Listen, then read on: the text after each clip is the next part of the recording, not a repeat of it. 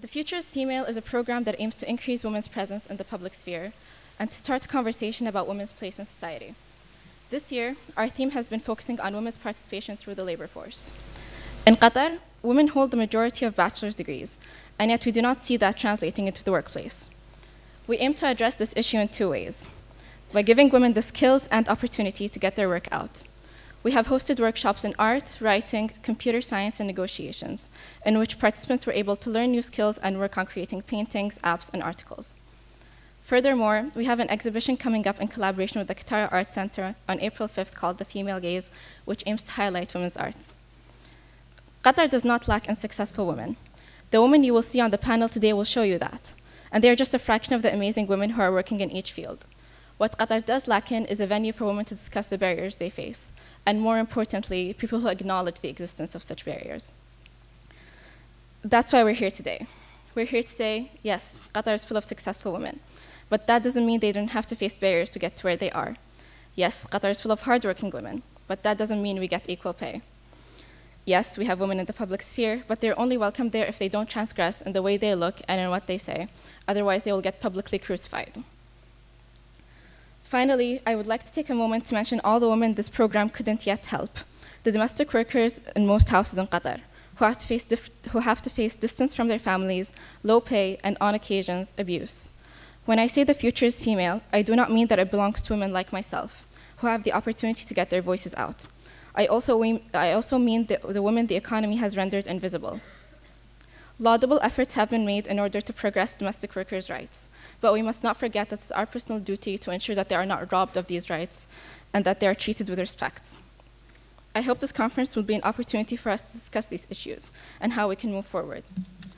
To begin our conference, I would like to invite the Dean of Georgetown University, Dr. Ahmed Dalal, to present the opening remarks.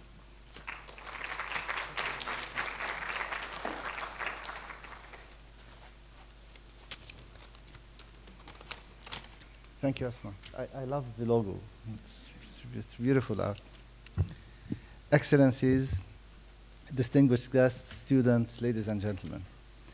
I would like to welcome you all to Georgetown and thank you for joining us tonight for this pioneering conference organized by The Future is Female. The Future is Female is a club which was founded by our student Asma Al-Jihani, who won the Social Venture Challenge held by the Resolution Project of the UN Youth Assembly in 2017. As part of this, she received a fellowship from the Resolution Project, which provides support for socially responsible young leaders and entrepreneurs. This student club, of course, Asma has other students here at Georgetown who are working with her on this activity. This student club exemplifies many of the values we hold as an institution: serving the community with skills, workshops, and providing a platform for women to share their work and encourage and inspire one another. The students started this program because they saw a disparity between women's education levels and their participation in the labor force in Qatar. They recognized that many women earn advanced degrees but are not active in the workplace and public sphere. They wish to start a conversation on women's rights and increase female participation in the labor force by providing mentorship, workshops, and networking opportunities that encourage and ease their transition into the workplace. Asma and her friends have also been supported in their efforts by workshop leaders and mentors like Dr. Amal Malki, the founding dean of the College of Humanities and Social Sciences at HBKU. This demonstrates how initiatives like this and events such as the one today are truly collaborative community efforts. At Georgetown, women comprise the majority of our student body, and we're proud of that. So we witness their drive, intelligence, and ambition every day, in the classroom and beyond. Our students are diligent academics, dynamic leaders, compassionate volunteers, and thoughtful citizens of the world. We are pleased to host events such as these, which bring together successful female visionaries who are making an impact in their fields to share their experiences. The women here today are role models for the next generation, demonstrating what can be achieved through the pursuit of excellence and by taking advantage of the many opportunities available to them. Our panelists for today, Masha'al Naimi, Noura Sulaiman, Fatima Sahlawi, and Azza Saleh, and Dr. Amal Malki are an example of the achievements that we're talking about and that we will be discussing tonight. I would like to thank you all for joining us today and supporting the student initiative. The panelists will be properly introduced by one of our students, Ritika Ramesh, in a few moments. But in conclusion, what I would like to say is that we are proud of this work and we're proud of the work that our students are doing on this front. And just I would like to quickly comment that yes, the future is female and male maybe, but so is the present and the past. Welcome.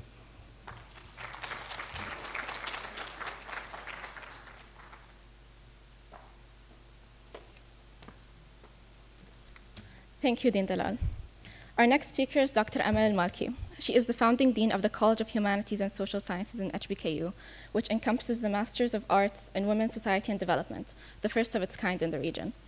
She has also been the first supporter of this initiative, and her mentorship has been invaluable. Please join me in welcoming Dr. Amal Malki.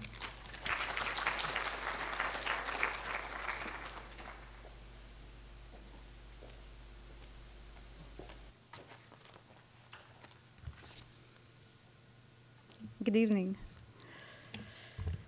It's wonderful to be here and see these exceptional women bravely bringing us together underneath the Future is Female initiative. And as long as they are saying it, I'm happy to believe it. I've been lucky to mentor their initiative and work with Asma and her colleagues. And if there's one thing they exemplify, it is the feminist consciousness that we need to move forward in addressing women's issues in Qatar and elsewhere. Let me begin by saying that employment is a means of actualizing a woman's potential.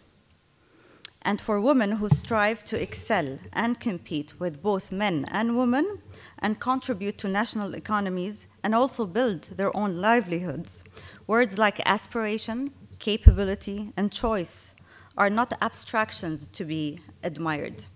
They are tools of living to be implemented each day for any successful woman, especially those who have attempted to shatter the glass ceiling. But are women really important to the workforce? Do we need women leaders?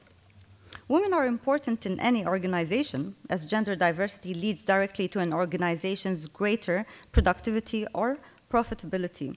In 2008, for example, researchers from Maryland and Columbia University were able to provide the first evidence, 2008, the first evidence that having women at senior management level is on average good for business and indisputably advantageous for specific kinds of businesses. The researchers noted that a glass ceiling has traditionally hampered American women from entering the senior management of American business.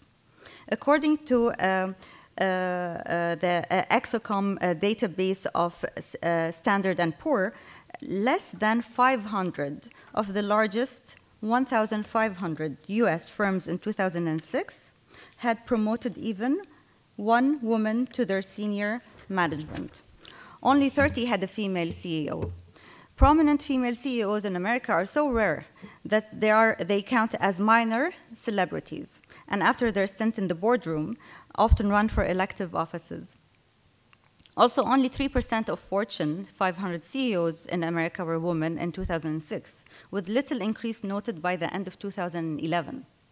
So in other words, put a woman on your senior management team and your business will do better. What about making a woman the CEO of your organization? They found that for companies with a woman CEO, the positive correlation curiously do not hold. They have no definite explanation for this finding, but they guess that there may be something special about the CEO position, the need to be tough and inflexible, bad cop, perhaps, that neutralizes whatever overall benefit of a woman may bring to that position. Breaking their data down further, they found that female managers benefit a company most when the company puts a strong emphasis on knowledge and innovation and fosters a democratic and participatory rather than autocratic culture of decision-making. These findings mesh well with the research on group intelligence.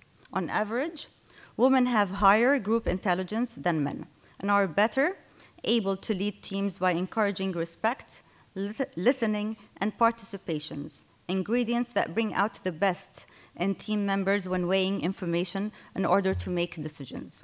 When a company's bottom line requires an open decision-making process or environment with democratic give and take, adding women with high group intelligence yield positive outcomes. So let's move on. There are several factors that contribute to women achievement and empowerment worldwide.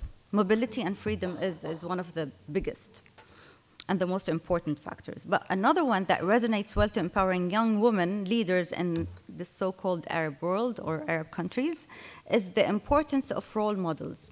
Role models were found to inspire new generations of females to strive for achievement and empowerment, but not any role model.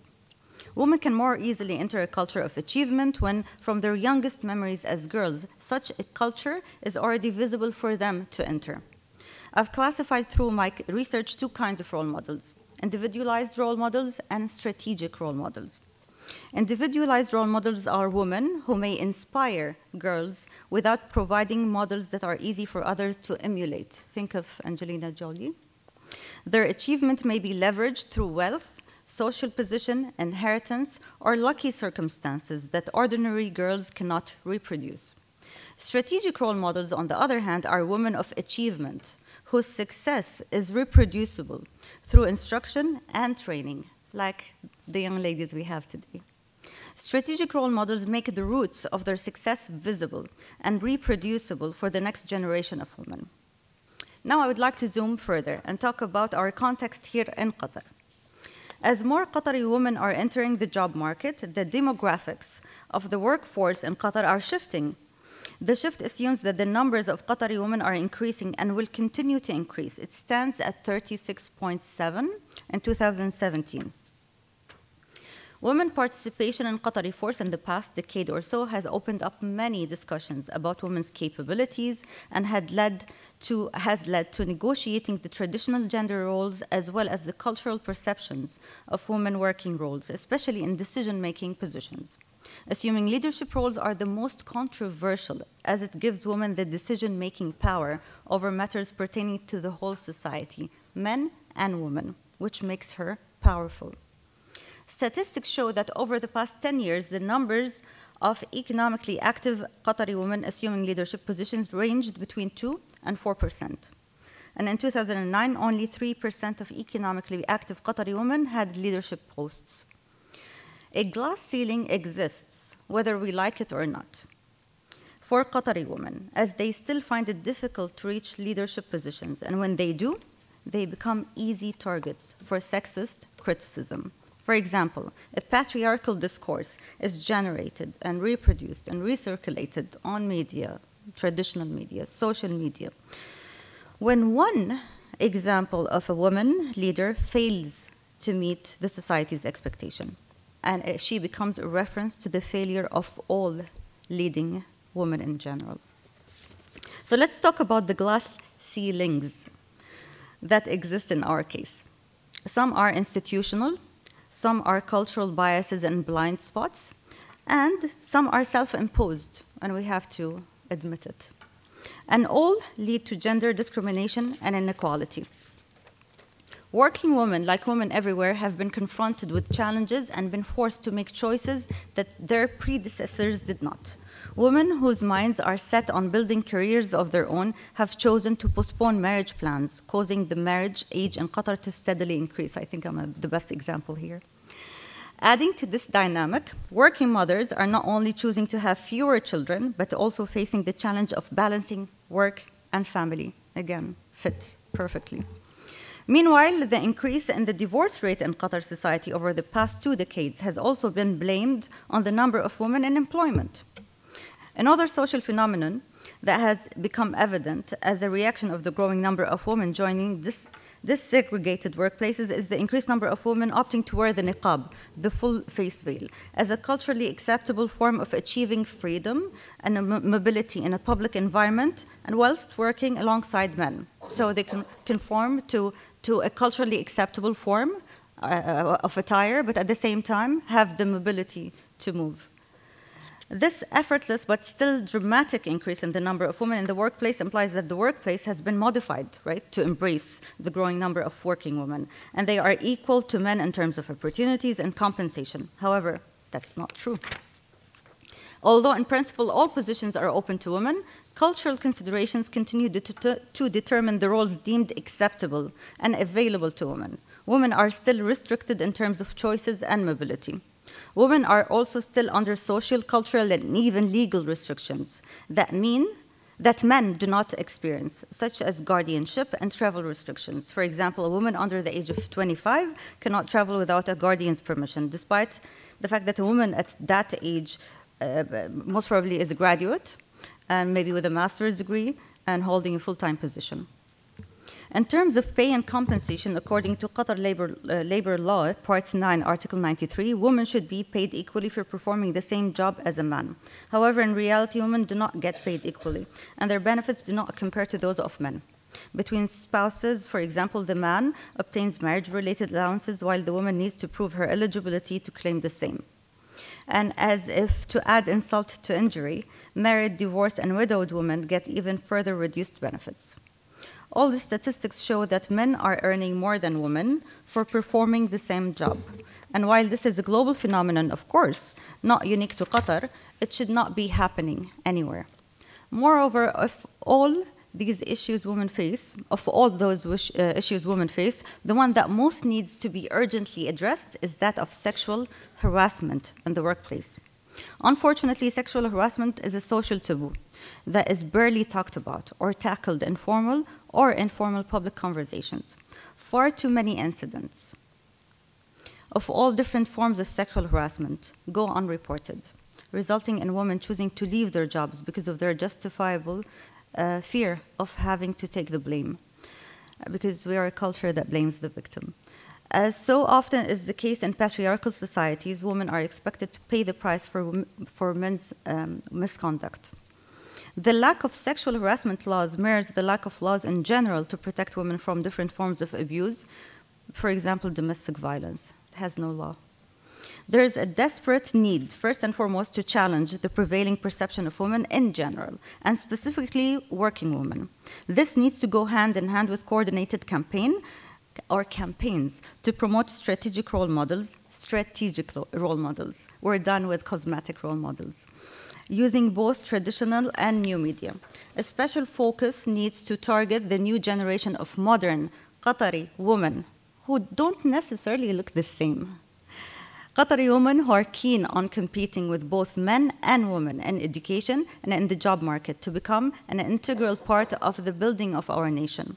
Women's associations needs to be established, and the voices calling for new legal and practical frameworks to give women real equality need to be embraced and accepted. The government and its official platforms need to take responsibility for supporting working women through educating and reshaping society's perceptions of women's roles and developing gender-sensitive legislation that is fair to women and that protects them in both the public and the private spheres. There is a lot to be done, but we are becoming a critical mass of women whose cause is gender equality. So change is possible. I would like to conclude and say that the young Qatari women, the women of Qatar, are the future. So please lead the way for all of us. Thank you.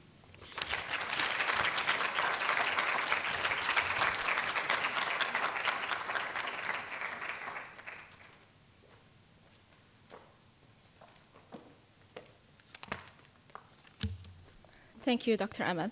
Now for the panel, please welcome Ritka Ramesh, junior at GUQ and member of the Futures female team.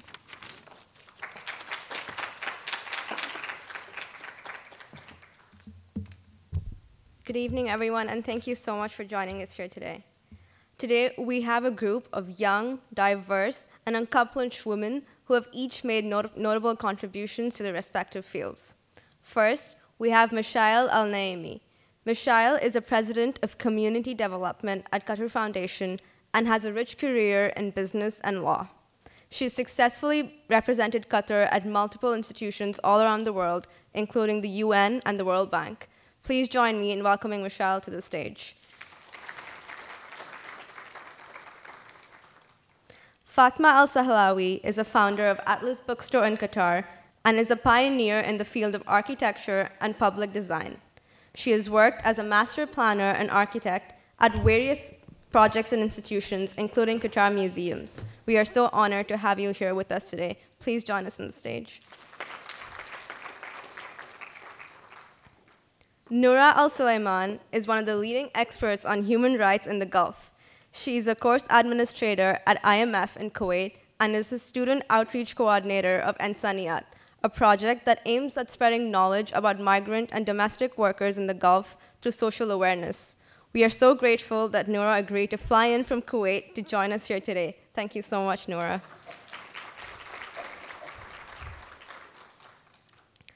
Azza Salah is a founder and CEO of Sky Climbers for talent training and production.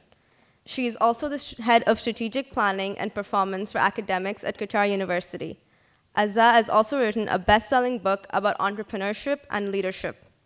With a deep interest in the arts and culture, she was also the assistant director of the State of Qatar and the Center for Cultural and Heritage Events. Please join us here on stage.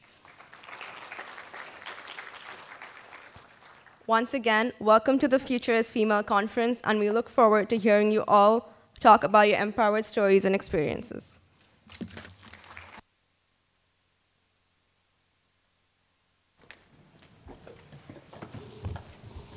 Assalamu alaikum. Good evening, everybody. I'd like to first start off by thanking the group of students who really allowed for this platform today for us to engage and discuss such important topics. So thank you very much. And I'd also like to thank each and every one of you who've come here today to hear from us, and I hope that we can take this cause forward. Just a bit about myself. I think I've been blessed in that I have three very strong role models in my life, to the point that you were mentioning, Dr. Amal. The first one is my father. I think that from a very young age, he always would sit and ask myself, my sisters and brothers, but particularly the girls, what we wanted to, who we wanted to be, what we wanted to achieve, and how we would contribute. And he didn't direct us in what that would mean, but constantly asking us that question really shaped who we are today.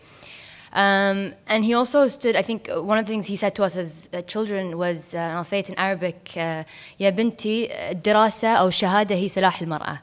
Meaning, a loose translation is, your education is your tool for empowerment. And that was something that resonated throughout our lives. And when I went on to decide that I was going to study law, especially at that time, not a lot of women went out to study abroad, first and foremost, and very fewer actually went out to study law.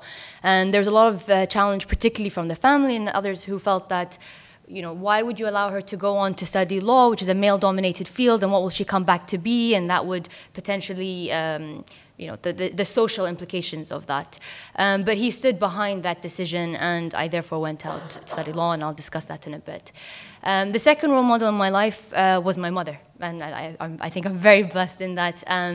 She is a chairperson and CEO of a holding company with a very diverse portfolio. And as a child, and I think I've only come to really understand that dynamic once I became a mother myself, but the importance of role modeling herself for us and also balancing that act. And we never felt a day where, for example, she wasn't there for us, or she didn't. She was very instrumental in, for example, goal setting and being aspirational, and for us constantly pushing to achieve and striving for that. She would never approve of just settling for what we're doing. And it was always the question of, okay, what are you going to achieve next? Growing up, we had, I think, the most packed schedule. It was from languages to ballet to the arts. Summer holidays never were just normal summer holidays. They were us, doing reports at the end of every week of what we did and what we achieved. But again, I think as a child, we complained a lot. But growing up, I really see the benefits of the structured childhood and how she constantly was a role model for us there. The third role model, and I think she's a role model for many in the country and beyond, is Her Highness Sheikha Moza bint Nasser. She was a real trailblazer, and she allowed us to aspire and to think that we also could achieve something greater than what our mothers or generations before us did. And I feel very honored that I'm able to work with her now as a young adult. I really am, I think, blessed in that regard.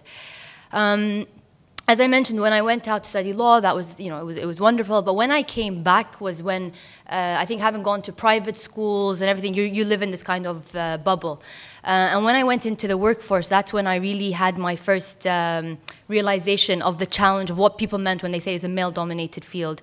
Just a statistic, and this is years ago, you have 75% of females who enter the law school, and yet less than 8% make up the female workforce, for lawyers, that is. And it was something I was very interested in, and I felt it. So when I joined the workforce, I went for a private law firm. And one of the reasons was because I didn't know that I wanted to go to courts and so forth. And I had my first experience when I went to court. It was not a very pleasant experience, because you are a minority and you're trying to represent clients, and you might be before a whole panel of male judges, and there's all that kind of dynamics that you're trying to go through. But the bigger challenge as a lawyer was really your clients, particularly the Qatari clients, might be your father's friends, for example, and so they see you as their daughter, or your brother's friends, and so no matter what you do, you're boxed into either a Qatari lawyer or a female Qatari lawyer, and then that makes it even tougher. And that made me desire to go on to do my master's. I'd already done a master's in international business and finance, but I went on to do another master's in international business economic law. And thereafter, I wanted to do the New York bar. And the driving force behind doing the New York bar was because, again, it was for me trying to find what would be the highest ceiling that I could attain as a lawyer that would allow people to look at me as a lawyer and not as a Qatari female lawyer in front of them. And I'm thankful for that, because it meant that I went on to be the first individual, male or female, to get the Qatari bar, the New York bar. And everyone said you shouldn't do it, you shouldn't bother, because there's a 73% failure rate for international lawyers going on to do it. And that's actually, as opposed to it making me think, oh gosh, I don't want to have that failure rate on my CV, it actually was the driving force behind me going to do that. Fast forwarding on my career, I went, one of my ex-clients called me and said, hey, we want you to come and join Ministry of Foreign Affairs. We have this UN Convention on Climate Change, COP18, and would like you to come in. My first reaction was, well, I'm not an environmental lawyer. That's not the kind of thing I do. And he was like, yes, but we need it. It's transferable skills. Come on. And oh, by the way, you have 8 months to deliver. And it was really, really interesting. We got sent, to the UN. We represented Qatar. We went to the World Bank, Ban Ki-moon's office. We had this special training. But as amazing as that was, the experience in the ministry area was what actually made me leave and go back to the private sector, because at that point, I think in the earlier years in my career, it was a bit easier, especially as I went up. When you go in to lead a group, and those majority of them will be male. There was that dynamics of the difficulty of trying to get them to either, it's that inherent authority that you're trying to get them to respect, and it was always a challenge. And the environment in of itself was something that I felt, I loved representing Qatar, and I loved the international traveling and so forth, and it was such a dynamic experience, but I wanted to go back to the private sector, which is more of I think the challenges are not as prominent, and I enjoyed the work that I was doing when I was at ExxonMobil. But that, I think, and I still see it, the difference between private sector and government sector, it's a very different experience when you're working in both. After that, I transitioned from ExxonMobil. I worked in the oil and gas sector, and then I transitioned to completely left the legal field. And again, a big part, everyone says, how do you feel after leaving law? I loved practicing as a lawyer, but I felt that for myself, I'd reached a ceiling. There wasn't, had I not left the private sector, within the government sector, I couldn't see where my career trajectory would be. And that was one of the key reasons that I left the field, although my heart and passion is still, I loved practicing as a lawyer. But I left it. I moved into business. I worked for a private family holding company, and then last year I was, or just under a year, I was approached to join Qatar Foundation as the president of community development. And I remember when I saw the job description, I was like, well, what is community development, and what does that mean, and what am I supposed to do? And I mean, I took on the challenge, and all of last year was a really interesting year because it was about building up the pillar, getting the division up and running, recruiting, putting the policies and procedures, and all of that was the fun stuff. And the challenging thing that I think you know, at each stage in your career, you face a different challenge. And last year was a great eye-opener for me when we talk about a lack of female in leadership positions. A big part of my role is to go out and engage and go to the openings of all these different events and to show and represent Qatar Foundation, and you know, it's great. But when you get to these events, they have like the majlis pre-event, and oftentimes you get there and it's very, very awkward to be sitting because you're meant to network, and how do you break that ceiling when all of the CEOs of the banks, of the organizations, all are men, when all the ministers, aside from us, are men, and when you're sitting there sometimes, especially when you go down to the nitty-gritty of how the seating is, if there's no kind of, if it's just a bench kind of seating, then you're like, how do you get your way in between them, and where do you sit? And so I didn't think of that on my first interaction, but after I got, you know, the protocol team, I'm like, make sure you have somewhere reserved for me so I don't interrupt everyone as I try to find a seat, because it gets very awkward for the other males when you're trying to find a way, because again, you are the wife of so-and-so, you are the sister of so-and-so, and no matter, I think, what you do, you'll always, because of the cultural dynamics, there will always be that.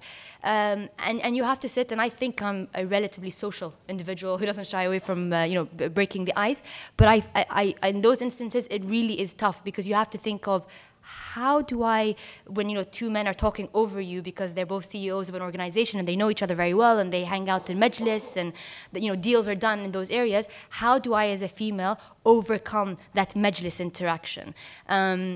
And I can't say I found the answer or the solution, but I do try and find, you know, if I know something's being discussed at a majlis and I try to get some people to share that information, I'll make sure I have an appointment with that CEO the next day to kind of say, oh, you know, so I understood that this is being discussed, and to really push your way. And when Dr. Emma mentioned the ceiling that sometimes we impose on ourselves, I think definitely that's one of them, because you have to be really strong to push yourself and to find that very fine balance between being too forward, because then you're not going to be able to affect the social change that you want to, but also being forward enough to break that ceiling, to go in and say, hi, yes, I'm Michelle, and I'd love to discuss. And that's why I'm really happy that we have this platform today, and I hope that we have very interactive session, questions from all of you. Thank you.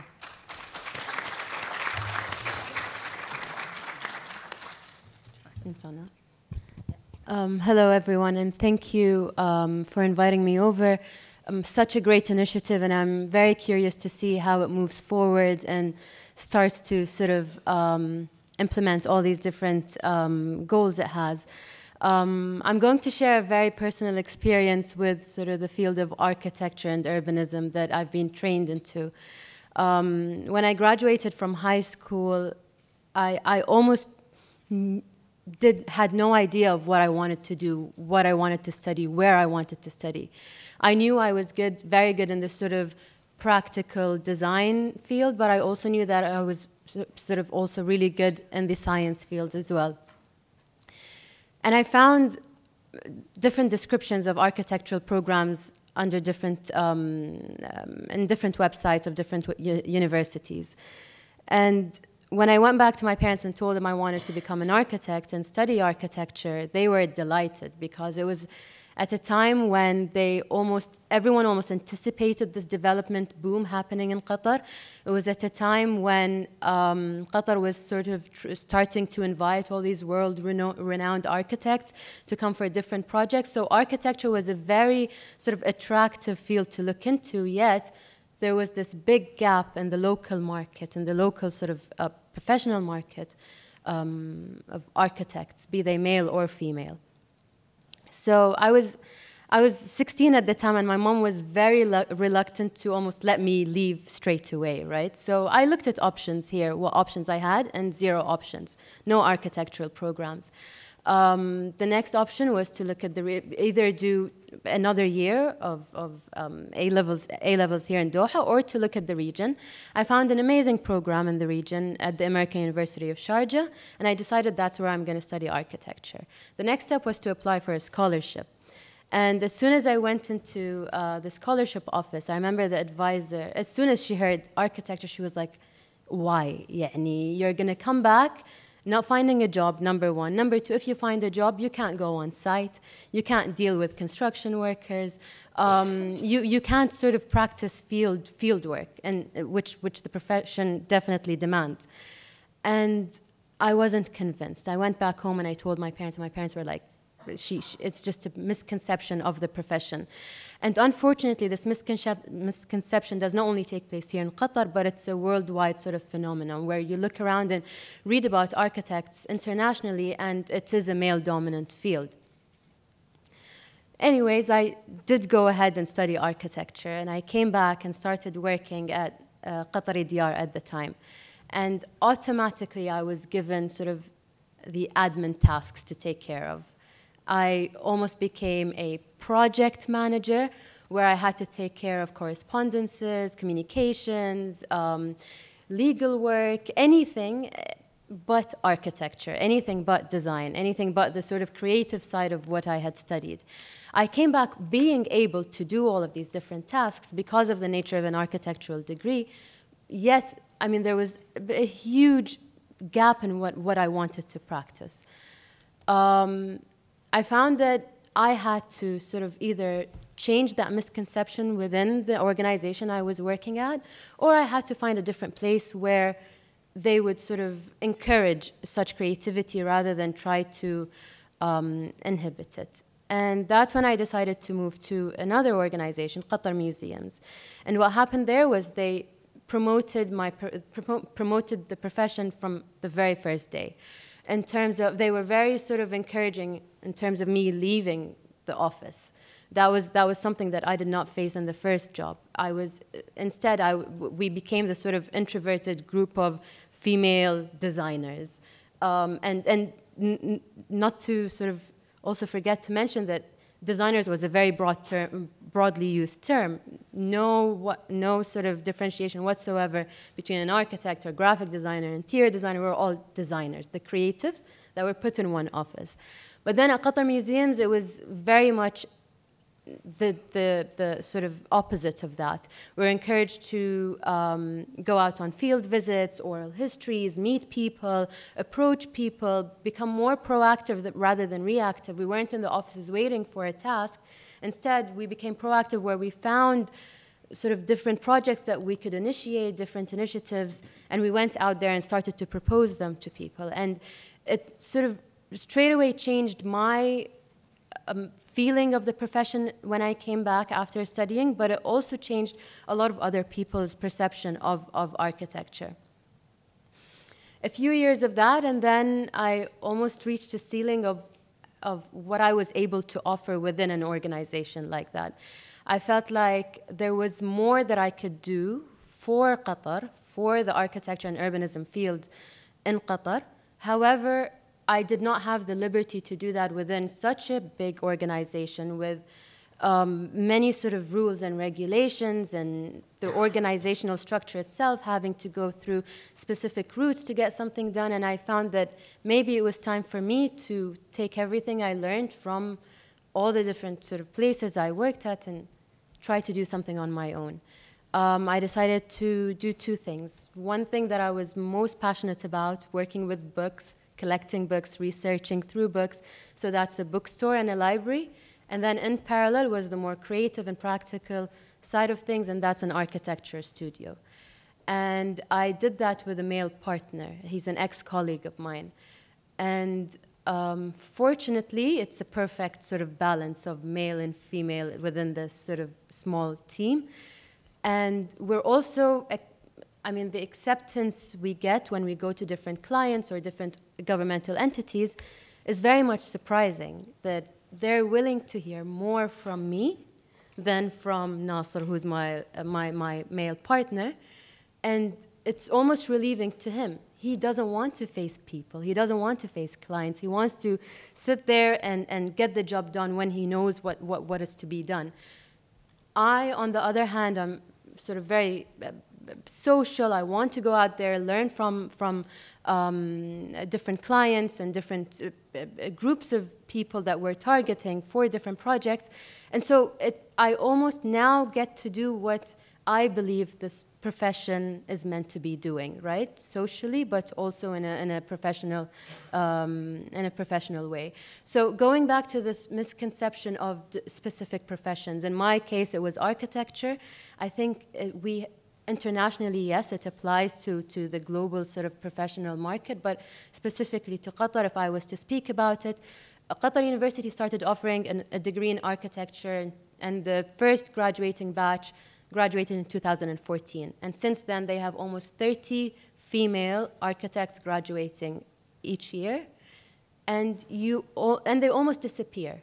After I see them in their very last design review, they almost disappear as architects. They either join different governmental entities and become, again, project managers, admin. A few of them have moved to HR. Almost none of them are practicing.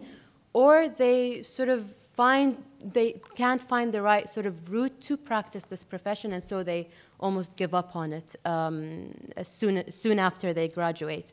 And so I believe that as part of what I feel like my responsibility to do now that I'm working through my private initiatives is to also raise this awareness and understanding of what the profession is, that there is a major need for it in Qatar because architecture, again, is not just a creative sort of profession, it's a social profession, it's a socio-political profession, and it can go on to sort of cover multidisciplinary aspects of projects and developments that are happening in Qatar. And I really hope that through this platform, we can also sort of start to look at that, the misconception of professions locally. And thank you.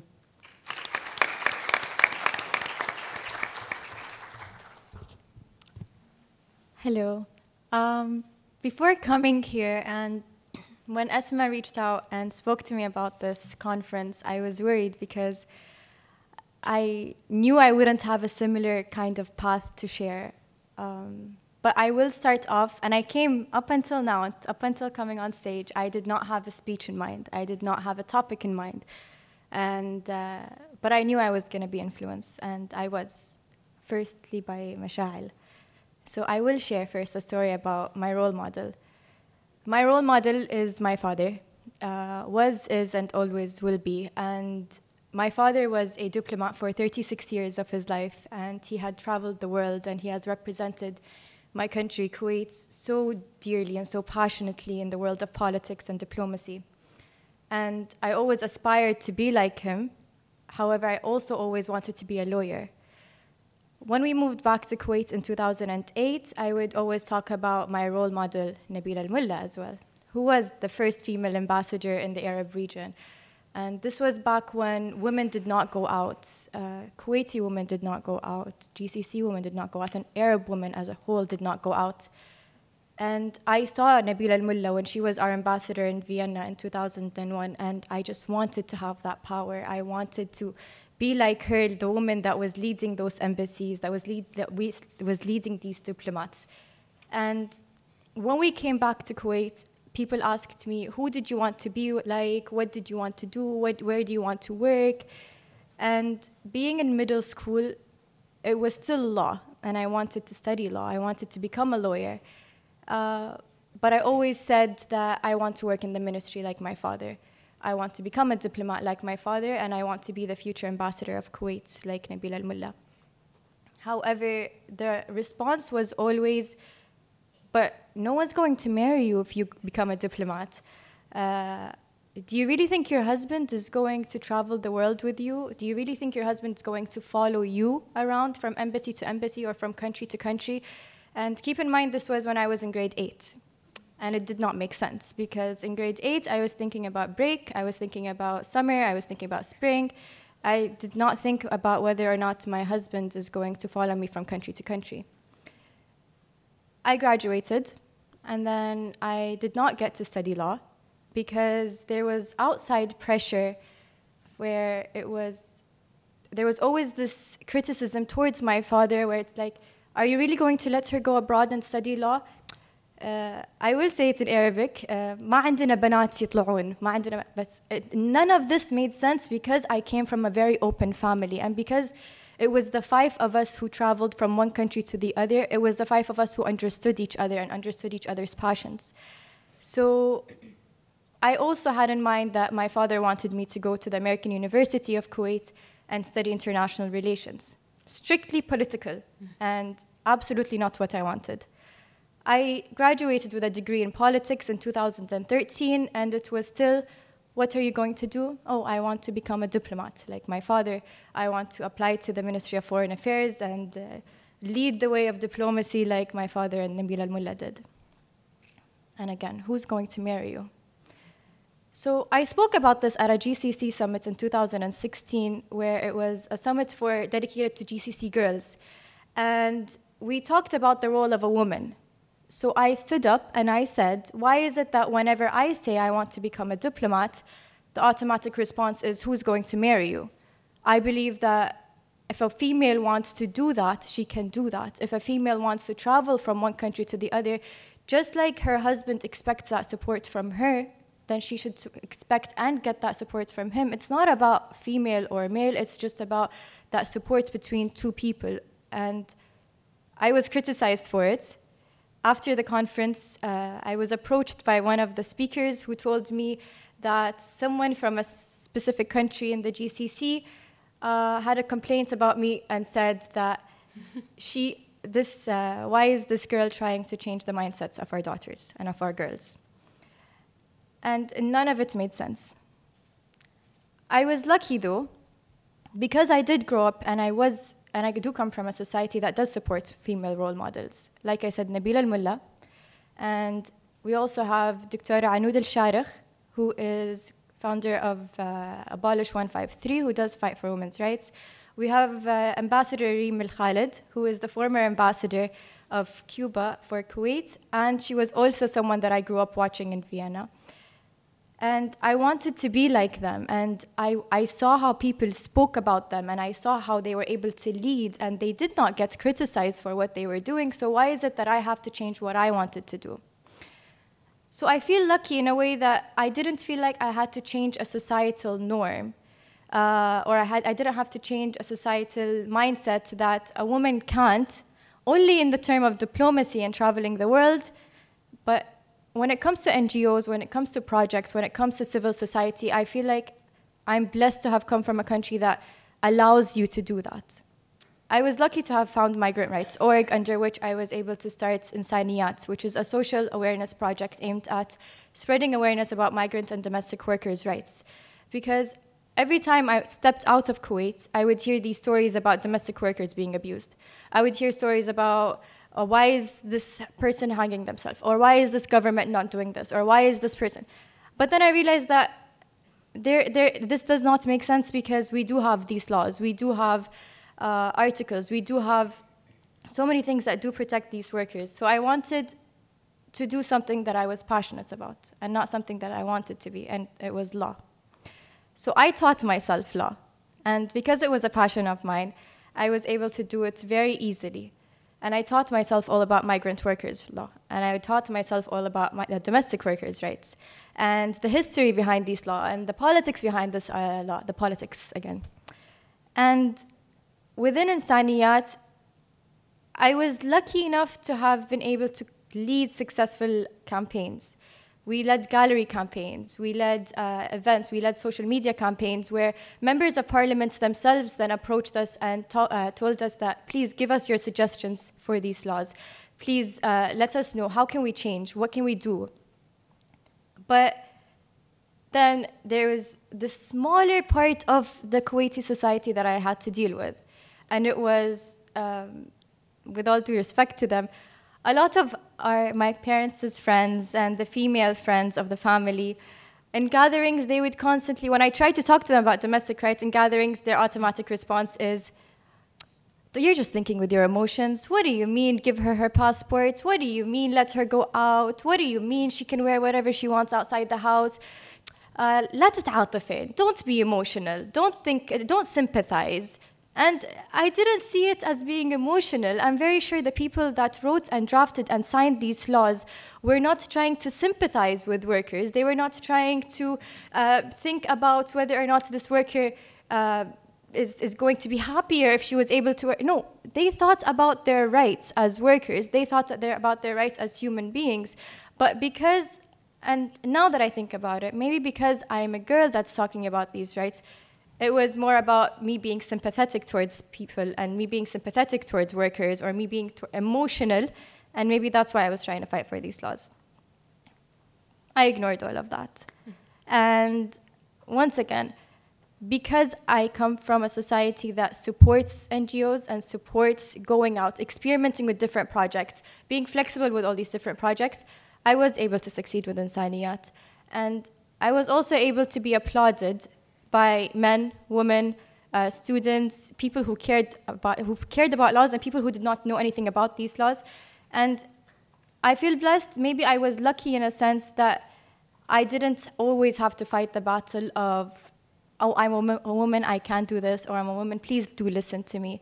And I do hope that the different societies around us do adopt this kind of mindset, that it's not about a gender and it's not about a man or a female, it's just about if this person is capable of making change, if this person is capable of doing something positive in their society or adding to their society, then they should go ahead and get that chance to do so without having to fight the barrier of I'm a female or I'm a male or cultural norms or religious norms or any sense of norms, because time is progressing and we can't be stuck to the same old traditions of no, you can't, no, we don't have girls that go out, or no, we cannot study abroad, or no, we cannot travel abroad, like Dr. Amal Malki said.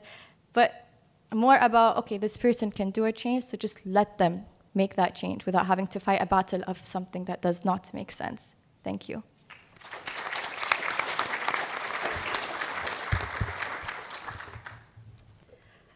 Assalamu alaikum wa rahmatullahi wa barakatuh. Good evening, everyone. First of all, before I kick off with my keynote, let's say like my first speech, I would like to say thank you to all the girls who welcomed us today and who invited us today. This is an amazing initiative. When I was at your age, I wished if I had something like this. So thank you so much for having this initiative to empower all the ladies and all the women. You are the future leaders. You are the one who are going to make the change. It's not us. It's in your hand, and it's all of our hands. So clap. Yani, I want a big round of applause for all the people who organized this initiative. And the second round of applause for all the male who are with us today. So wallah, they deserve another one. My name is Azza Salah. A lot of people, when I start to speak about myself and before they like welcome me, they always say like, Azza, the CEO, the founder of Sky Climber Company, the company that won the Best Business Project Award for Qatar for the year of 2017, the company that it is in Guinness World Record book. And she has the bestseller book, which is called Be a Successful Leader. She is also the section head for institutional planning and performance at Qatar University. It's a huge, huge title. When people welcome me and see all these things about me, the first thing I say, I'm a woman before all of that. So today, because we are here talking about women and talking about women empowerment, I would like just to take you through a trip, through a journey. When we were kids, there is no like you're a woman and that's a male and you cannot go there and you can't go there. I used to play with my brother's friend. We used to go out in the street. We used to wear whatever we want to wear. And then I reached the difficult age. We reached the age of 16, 17, 18. Things started to change. My brother's friends are no longer my friend. I can't ride my bicycles outside. I have to wear this, I have to wear that. I can't stay outside of the home without having my mother with me. I can't go anywhere. I can't travel. Like, why? Because you're a woman. I didn't get it. Like, why? Why? Because I'm a woman, I can't ride on my bicycle. I can't have my brother's friend. They're still as my friend because we grew up together. They're like my friend. No, they look at you differently. So from that age, you have to not only take care of yourself, but also take care of what people think of you, which is very difficult. Like for me, to control myself and to control the way I look and to control the way I behave is so easy, but to control the society is so difficult.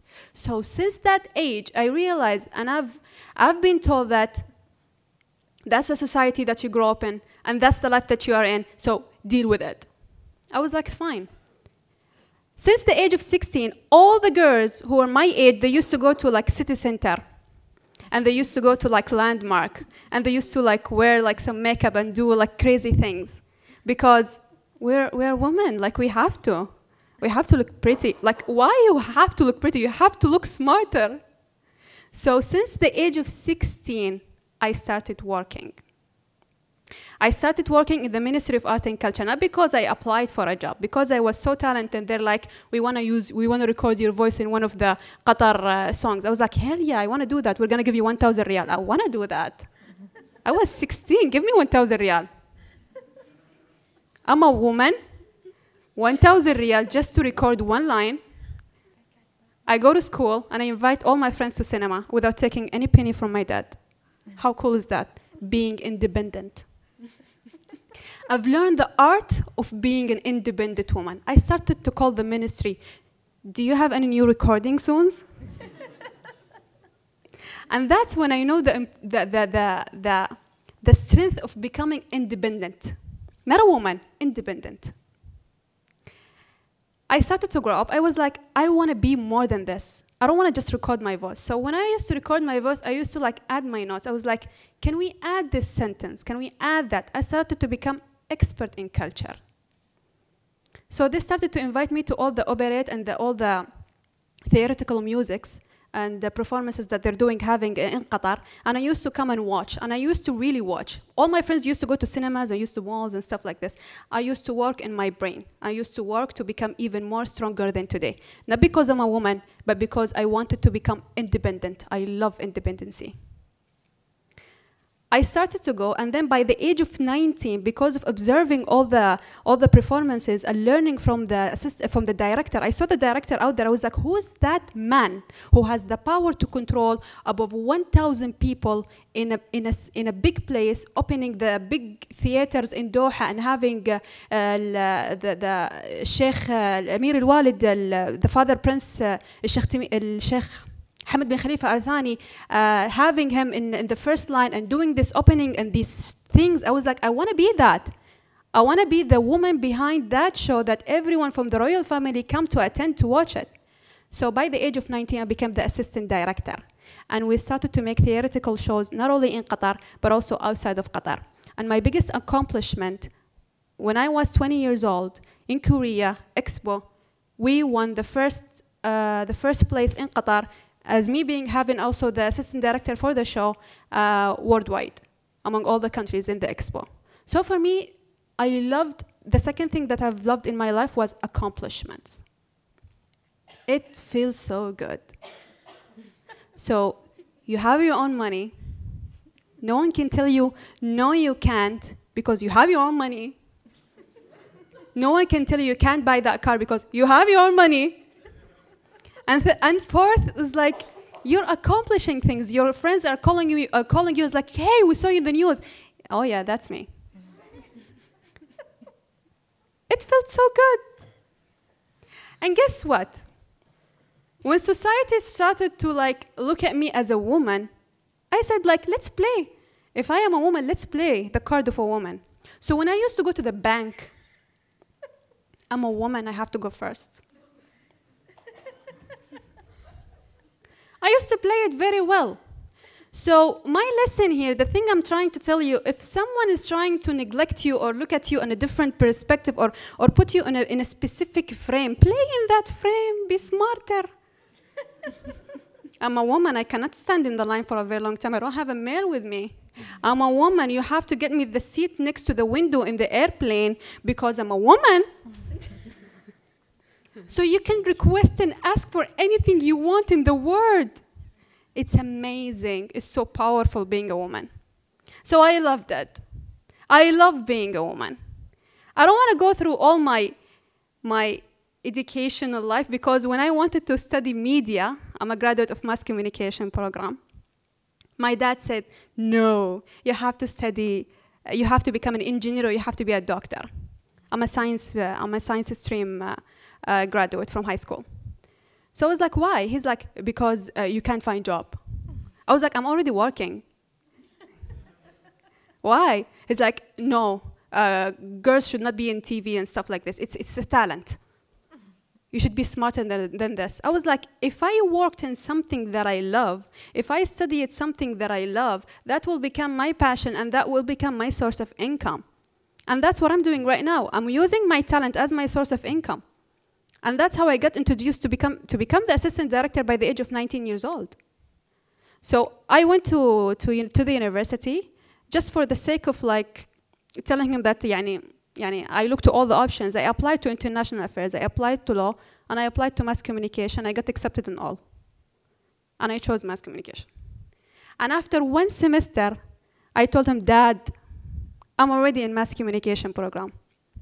Why I took my own decision? Because I'm independent. I can pay for my fees, I can pay for all my things, and my dad doesn't even know. My point of the things that I'm saying, my dad doesn't know, but that doesn't mean that I don't respect his opinion. His opinion really matters. What he was saying back then, he's like, you're young, I know what could suits you in your future better than you. But later on, he started to accept the fact that I'm the media graduate who won the best business, who won the leadership award in Qatar University. And imagine, do you know the number of students at Qatar University are 19,000? 19,000. And I won the leadership award for Qatar University.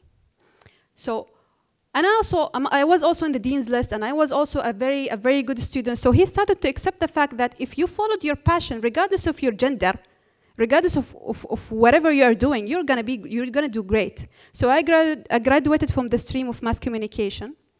And when I graduated, I went to Qatar Airways to work there. I worked for 2 years. Back then, I was still the assistant. By the way, I left the Ministry of Art and Culture. I left the Ministry of Art and Culture when I was 23 years old. My dad told me, like, why are you leaving the Ministry of Art and Culture? It's so great. I was like, I graduated. He's like, what does that got to do with it? I was like, no, I want a new accomplishment in my life. I'm a woman, but the sky is always the limit. So I left them. I was like, I can always come back to them. I became a person with a value. Not a woman with a value, a person with a value. So I shifted and I went to Qatar Airways. I worked for Qatar Airways for 2 years. And I left them. Why I left Qatar Airways? He's like, why are you leaving Qatar Airways? We get free tickets.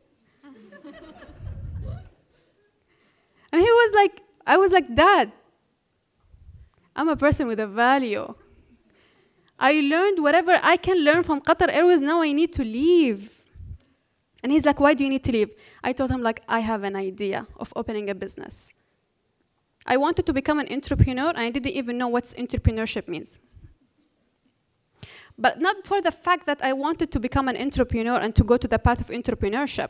It's just because of the fact that in a Saturday, I had a dream that I have something called Sky Climber, and I had a dream of the logo and everything. And I woke up. I can't forget that day. And I hold my phone and I started to write Sky Climbers for talented youth. And I went to my sister Sarah, who studies in Georgetown here, at Georgetown University. I was like, Sarah, I have this crazy idea of opening a club, and see, this is what I'm taking you. It was an initiative. I want to open this initiative, this club that called the Sky Climbers. She's like, yeah, go for it. She didn't even know what I was talking about. She's like, yeah, go for it. Why she told me go for it, that's the perfect environment that you need to be in. The second phone call was for my friend. And I was like, I don't want to mention her name. Hey, I have this crazy idea. I want to open something called Sky Climber.